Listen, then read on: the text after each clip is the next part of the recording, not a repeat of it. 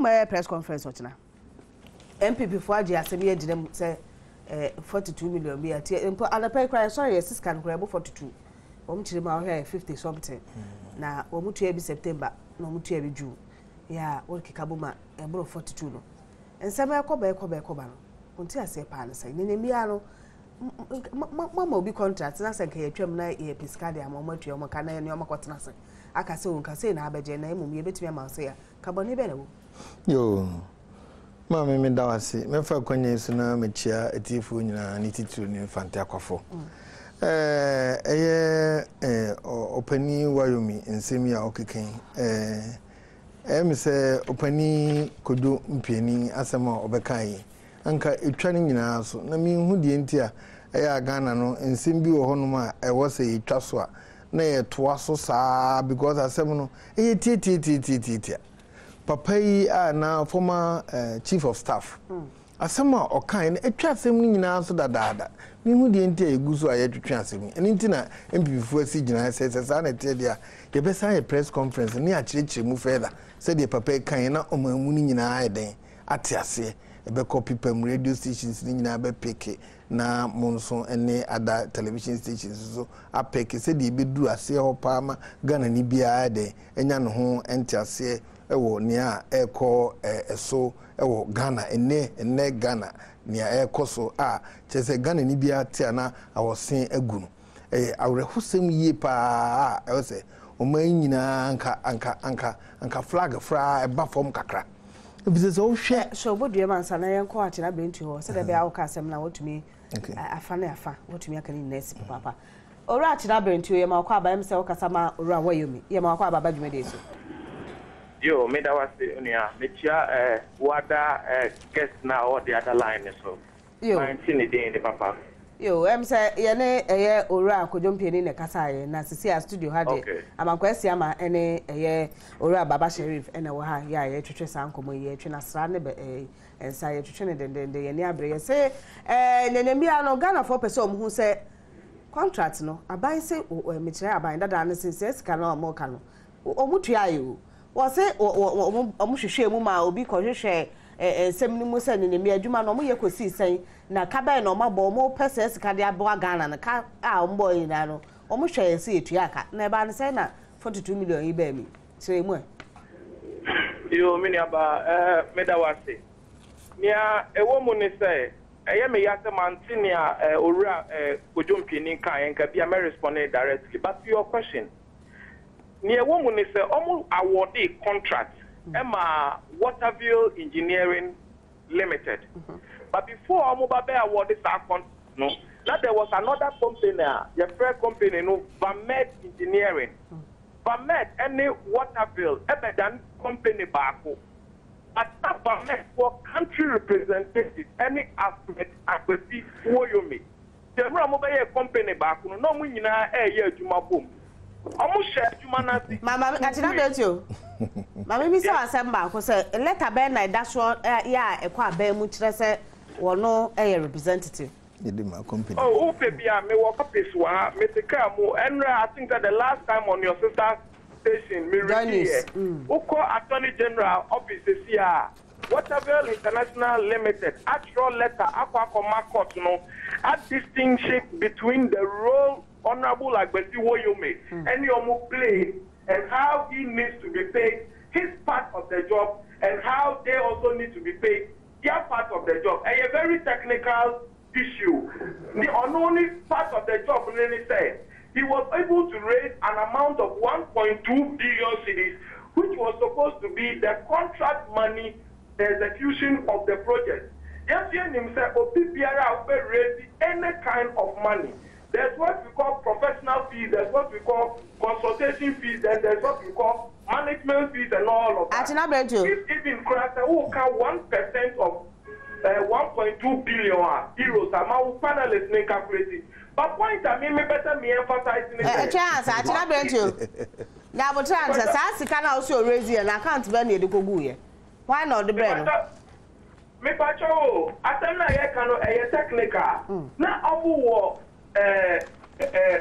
Subcommittee on finance. It was also part of the bidding procedure. say the member committee bako I evaluate the technical side of the project. Another committee so I evaluate the financial side of the project. Committee chairman only a friend or those who are no yet deputy Bank of Ghana director. They have Antana Yebe approval that when we need contract in Branabe Jumano, you need to show proof of the availability of the money. The Ghana almost ready free the Bank of Austria, and it was being guaranteed by World Bank MIGA. All the records are there. But point I make hello. Point I better me clarify and say, "Ko don't be any say, omutia what have you forecast? In that engine almost sikapo from." And no na me say, the Ghana omutia. So me clarify say, what have you for? Move on site. Ekoye juma. Ese juma si. Enke ekabebre. And almost cancel contract no. If you almost cancel contract no, not contractor or approval certification for payments, no. Or approval what say you Waterville Engineering Limited, 21 million euros. That 21 million euros was just the work they have been able to do on site. And no go ahead, no go award a contract, no. Emma, a different contractor. Mutilate any concept. Mutilate any concept. No more subcontractors and no more Jumama Waterville. If you no more award the contract, no. Award the contract, no. This guy on where Waterville Aquacoya Jumana do. Almost say award the contract. Nina at the common mobile. Sika Waterville head charges and commodity bay contract. Nina no. Mutilate Kwakasayano and perform. Into the truth of the matter, they say, Mutilated paid Waterville 20% of the work they have been able, and 20% of that amount was now as per the contract and negotiation. The government at the time was supposed to pay them. Into the near me better or real. Ntiade na Waterville for omo enkokot na ora woyomi na aso asem nimu. And also another distortion out there. Waterville for akokot. Sikana yetua ye no enye ora woyomi nko na yetua ma no. Yetua 25 million euros at the Waterville. But we have contract agreement now. Omo free negotiation and omo arbitration. In the Attorney General, no one legal argument was court say as part of the contract documents, no the means of settling those disputes was supposed to be by means of arbitrator. They've gone to court. Hello, decided say okay, who for what bra, for document bra, for where you bra, and that was the contract arrangement now. Mami say asem mako who ka contract bi asem say per contract arbitrator bi wom na Orua Wayomi and answer Waterville follow arbitrator there no o man hwe so anko wo mo court me ba nia me catch on say who ka contract ni say in the event say obi bia wo problem e wo contract ni mo because they were dealing on good faith. The posture they needed to adopt was arbitration and negotiation. And that was also a legal document, which is the same or more or less as using the court process to settle the issue. They went arbitration and they decided on it. Nema Assembly Court say, Attorney General Edgar initially said, there be the Ghana agree with arbitration so much channel. Is so much because case to be give it somebody better court anymore. Be a Cano, and yet you the Bema, Wayomi, any Waterville Limited. And I told you now, what game will be a very fair. That's what we discussed at Semono for years. The Cano Inc. at the time of the social, I'm a buyer here. And they advised when they were going to win that case. And Mutila, initial 17 million, it was a car. Omutiana Kobu hold you on after court process now, Tony General. And remember the moment Tiani Akano. Omu decided to move Tiani now because they decided not to pursue that particular case again. Example, Waterville initially, a car now abide you 9 million euros. because of interest, because of lots of opportunities, and because of other things and the delay in paying those monies and current interest rates. And on my calculation, that $22 million.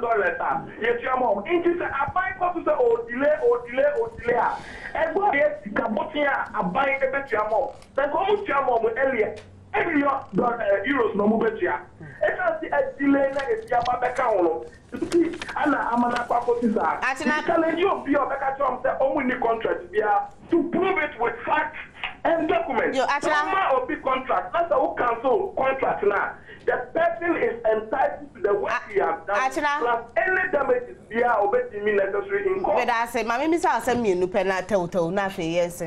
O kasa de moment say wo kire mu say 70 million na court case nkomuntua na ade attorney general who say obetu SS ka na mom nka fa bi so wa kire anko mmeko ho court na no kwa wa hwe a eno so ebebu atia ne ntia ne obetu bi kura ka ho wa bre no nko court ne sa dabi enye sa na tie sika wa say yadima owura woyomi e 51 million Ghana cedis eno ni sika na wa say yadima om ne sa ka ni na ni nyina akọ yetua 51 ni nyina me pato bentua ni nyina ya me kan say e certificate no ana na we say aban edema o na certificate no ana aban agree yet or the be mom na court ti ase okay mo fa komo ana aban na samba say there be our sample from 8 years certificate and of course okay so our sample from 8 years certificate there.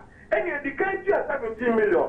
I am Rambeka and Samna also was Yakano. If Casa new year, that's a would dip more. And you know, Rawoyame or the 17 million no April. They cannot a would differ. And you know what I would just cannot in our malo. That's a now saying